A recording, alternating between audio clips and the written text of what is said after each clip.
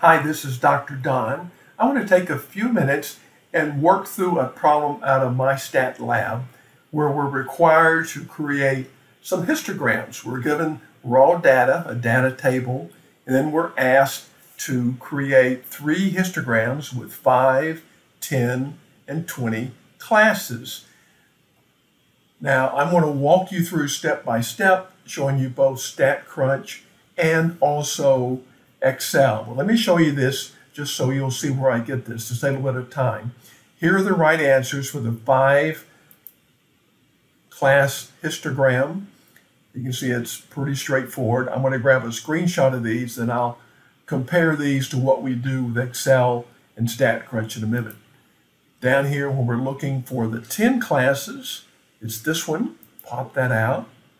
And we've got some ups and downs there on that one. And then on 20, I'll pop this one up. And it looks even more funky.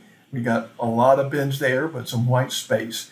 So I'm going to grab screenshots of those so we can compare them as we go through StatCrunch and Excel. Now remember, when you're in MyStatLab, you've got this little blue rectangle there. You can click on it and you can open up that data table in StatCrunch or Excel, or you can copy to a clipboard if you've got some other software you're using.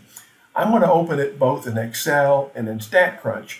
I like to use Excel to do the preliminary calculations. Now you can do this with a hand calculator if you want, but I just prefer to use Excel. You know, if you follow me, I use Excel and StatCrunch interchangeably to get the best of both worlds. So we're going to jump over here to Excel. So here's the data. Once I open it in Excel, it puts it in column A. And in order to get the information you need to get the max value, the min value, and the range.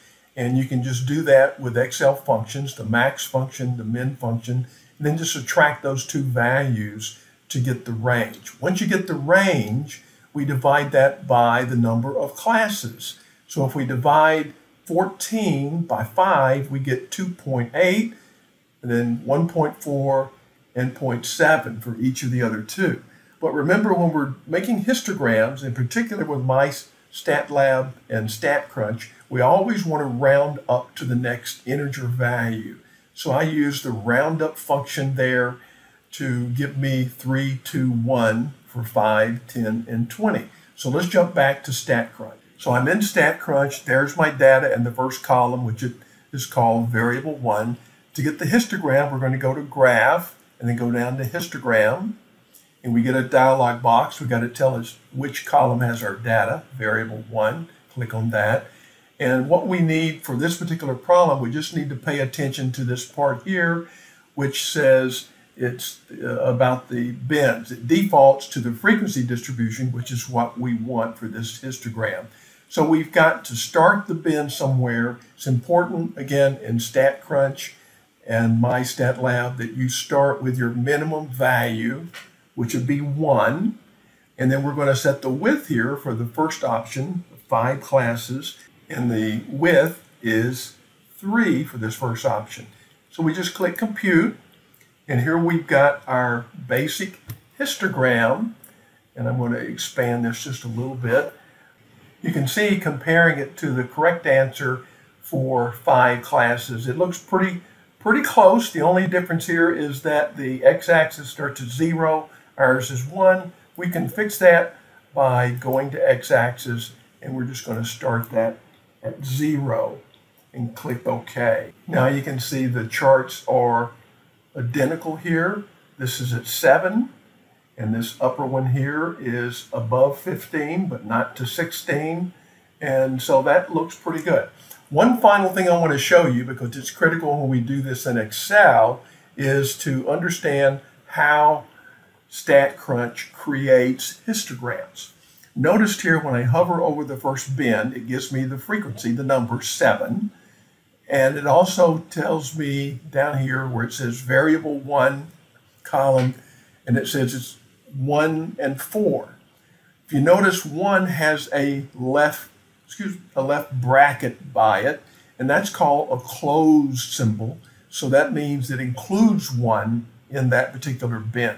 The 4 has a parentheses, that's an open symbol, which means 4 is not in this first bin. It's over here in the second bin. Now you can see 4 has the closed bracket by it, so it says 4 is in this bin, 7 is not, and then 7 is in the third bin, 10 is not, so forth. 10 is in the fourth bin, 13 is not, and 13 is in the last bin. So that's going to be important when we get over to Excel. Now, to create the next portion, we're going to go to Options, Edit, and all we need to do is change this width from 3 to 2, which is our next histogram. And there we get that histogram. We could change the x-axis again. I'm going to go ahead and bring up the same basic form as there. Again, you could set that to 0. And then finally, I will edit it and go to 1 for the 20. You can see, again, it matches that we've got the same pattern here, so you can get the right answer. So now we're going to do this second part in the next video, which I have a link to below.